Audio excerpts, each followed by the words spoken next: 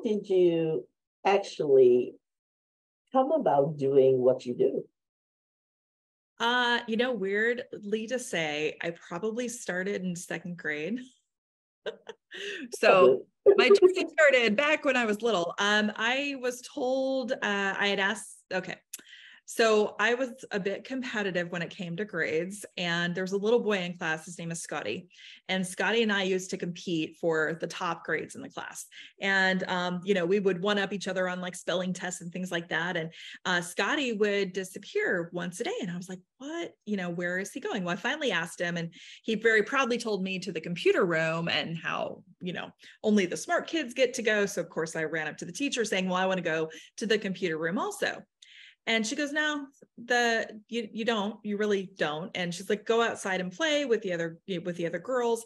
Unknowns to me, all the boys were starting to be trained on computer systems, and the girls were being sent out to go play in the playground. So I asked enough that I finally asked her one day, I said, well, can I just go to the library then? So I went to the library and I checked out every book that I could find on computers because I wanted to understand why I couldn't understand them. So I had a stack of books higher than my head, and I came home. My mom's like, what is this? And I said, well, I need to understand why I don't understand this. And I went to my room, and she, wasn't paying attention. So I just remember putting all the books down, reading them, devouring them. And I will tell you, I still didn't understand why I couldn't understand them.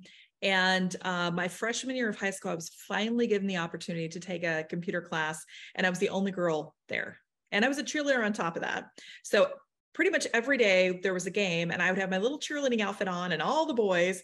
And it was nice to get a lot of help on coding, because here they'd all been in coding classes for years, and it was my first year starting.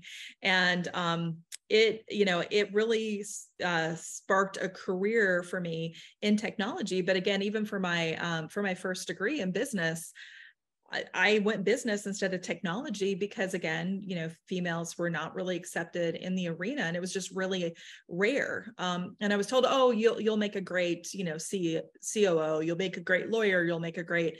I was given kind of the list, and technology was never on that list, even when I took those tests we used to take in high school as to what career should you have.